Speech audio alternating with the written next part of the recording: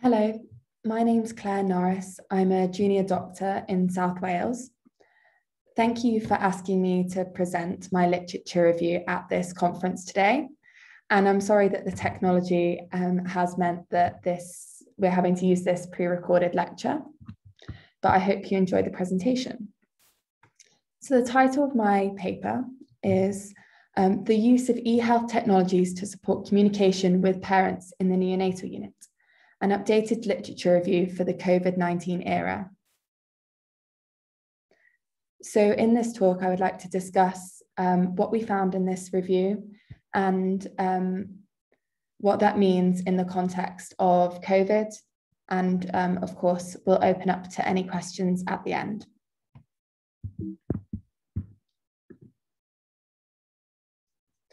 So the background to this is in the UK, approximately 1 in 8 infants are admitted to neonatal care units, which accounts for 95,000 babies in the UK every year.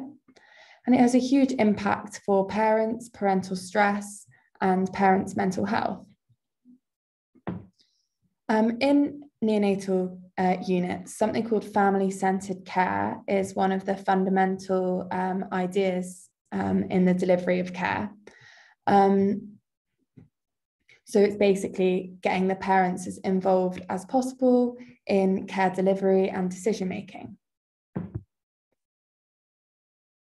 And eHealth is what the WHO uses to describe any form of information and communication technology that can be used in the delivery of health services. So combining those together, 2 previous reviews assessing studies through May 2016 had found some interesting initial evidence for this.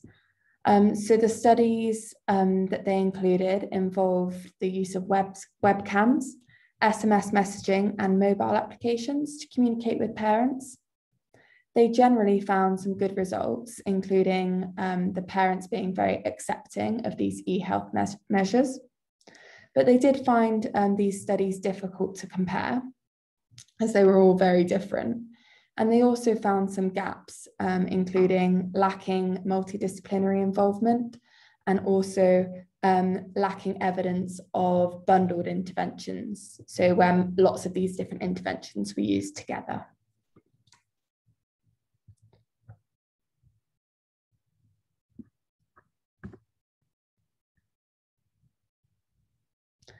So as we all know, COVID-19 was first identified in Wuhan in December 2019 and was declared a pandemic in March 2020.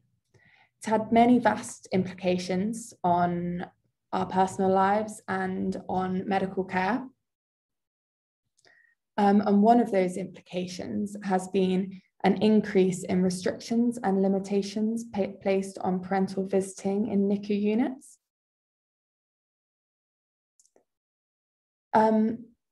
So generally, eHealth measures, there's been a huge drive to eHealth measures globally. There was an initial paper published in The Lancet by Schwamm et al. Describing how many services were having to translate their care onto online, having online video consultations, and lots of this stuff was very new. So stuff's happening, this drive is happening at a fast rate, but I do think there's been trials. Trials are struggling to keep up with this rate of change. So therefore, an updated literature review we thought was required at this time when eHealth was being implemented ahead of the evidence base. So moving on to the methodology behind the literature review. So we searched 2 databases, Medline and CIN-AHL databases, and the keywords I have written on the slide that we used. To make sure this was the most up-to-date literature review and didn't have any overlap from previous reviews, we included papers published from May 2016 up until May 2020 when the search was conducted. As eHealth is developing all across the world, we didn't have any restrictions on geographical location. And CASP methodology was used to assess the papers. In terms of inclusion and exclusion criteria, we included any papers that involved premature or unwell babies needing admission to the neonatal unit. And we excluded papers that were mainly using eHealth as a diagnostic or clinical tool, as our main focus was, as I've mentioned, is eHealth for communication and education of parents. So our inclusion and exclusion criteria led us to these search results, as you can see on the slide. So the Medline search left us with 69, which after using our exclusion and inclusion criteria, only 8 studies were deemed to be eligible for use in this review. And the search of our other databases produced duplicate studies, and secondary searches of reference list didn't produce any new studies, leaving us 6 studies involved in this review. Just going to talk a bit now about the studies that were included. So there was different styles of study, different types of study that were included: 1 randomized controlled trial, 2 prospective cohort studies, 1 retrospective non-inferiority study, and 1 service evaluation.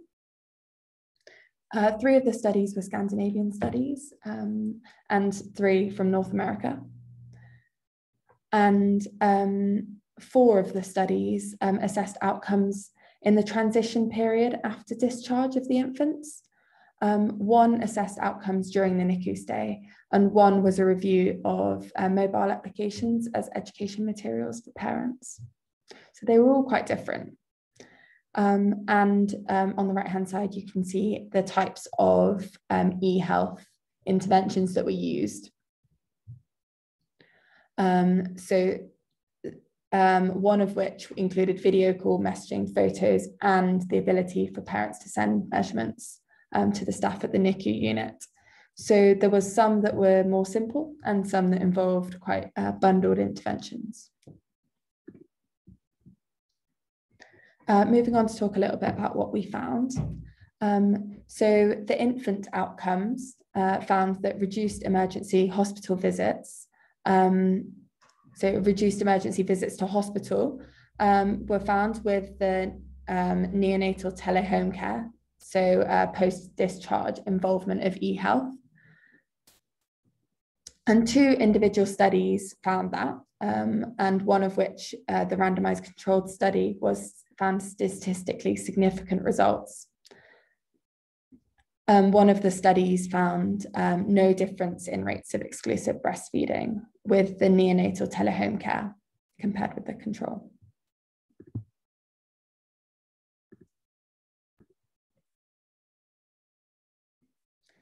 As we discussed, family-centered care is crucial to NICU units running.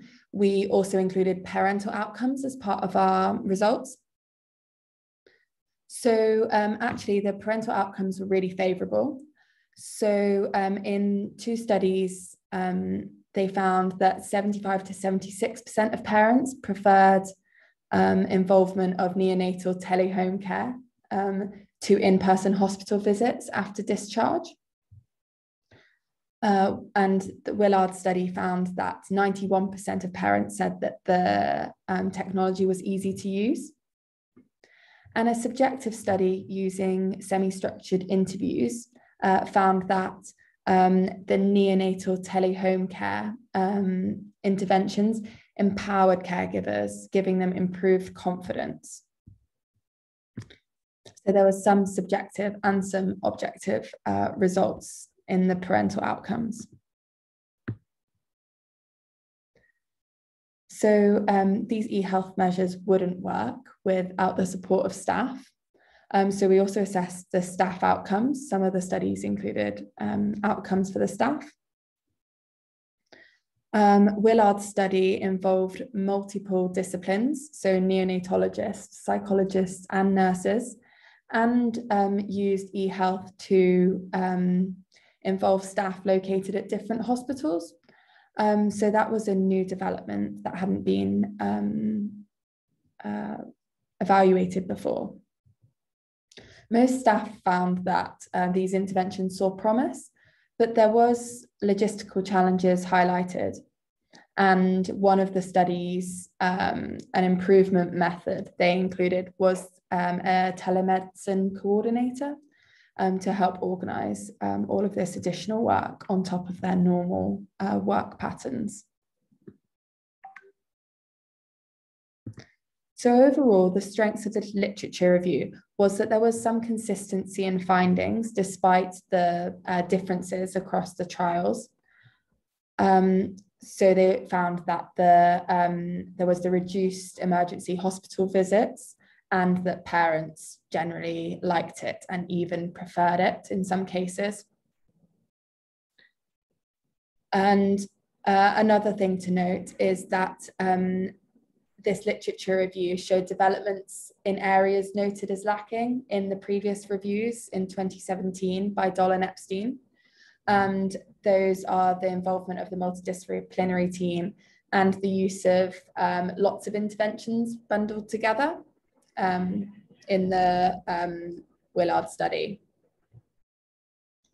The limitations that we found was that only 6 studies were eligible for inclusion in this review, with 2 studies including overlapping participants. So quite a small review, but still definitely showing progress. And we also thought, are these results generalizable between NICU units? So some of the Scandinavian studies have units set up for parents to be heavily involved in their care. So perhaps these units would be more favourable to positive results with the neonatal telehome care. And not every unit has that capability. And obviously, these studies were published before March 2020, May 2020. So would these work in the context of COVID would be another potential area for future research. Another limitation was the staff that were involved in this neonatal telehome care were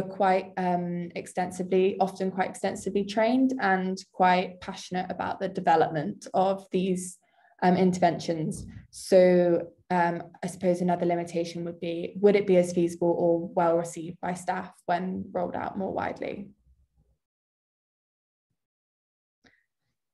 So I thought I would just present a little update to put what we learned in this literature review into context for the time that we're in now. So as we all know, COVID is ongoing. As of this week, there's been approximately 225 million confirmed cases of COVID and more than 4.5 million deaths. And now we have vaccines available. There's been more than 5.6 million vaccine doses. In terms of eHealth, a rudimentary search found that digital health solutions have been coined sort of a revolution in sort of addressing some of the challenges that COVID has presented. And another rudimentary search found that there's potential for artificial intelligence to be used in eHealth as we sort of move more into digital healthcare. I would like to talk about a couple of papers that have been published since the literature review. The first one of this is how this paper published in this year in 2021 development of clinical virtual care pathways to engage and support families requiring neonatal intensive care in response to the COVID-19 pandemic.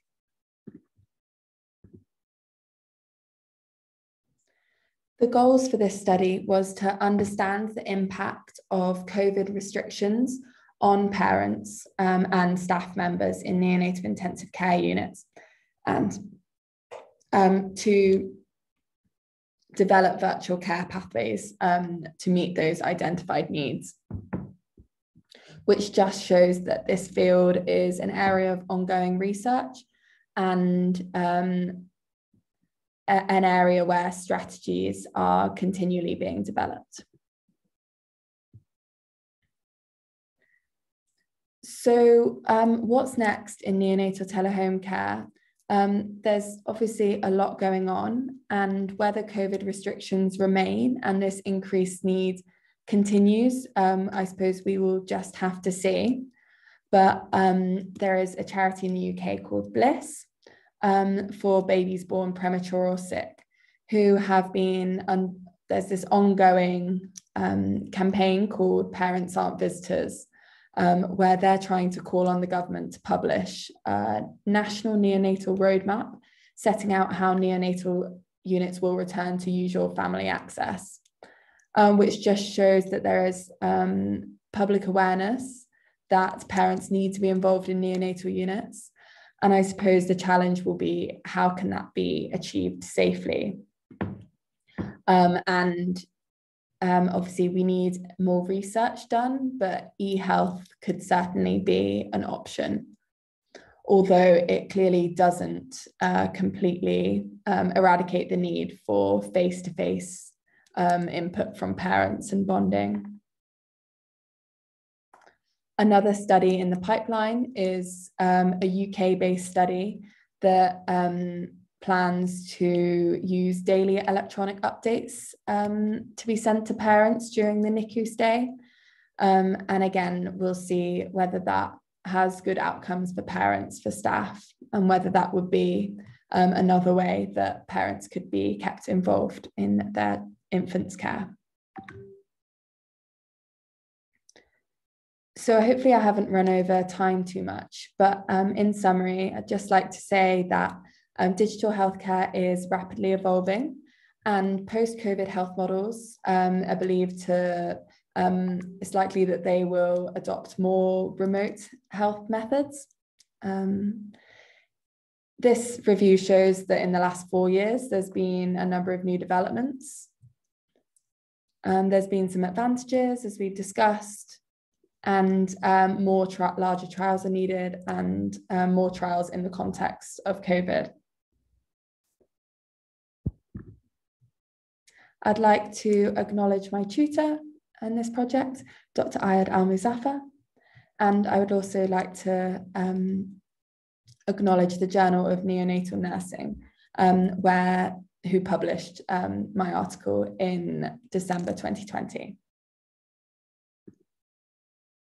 Okay, I will attach my references and open up. If you have any questions, I'll be happy to answer. Thank you very much for listening.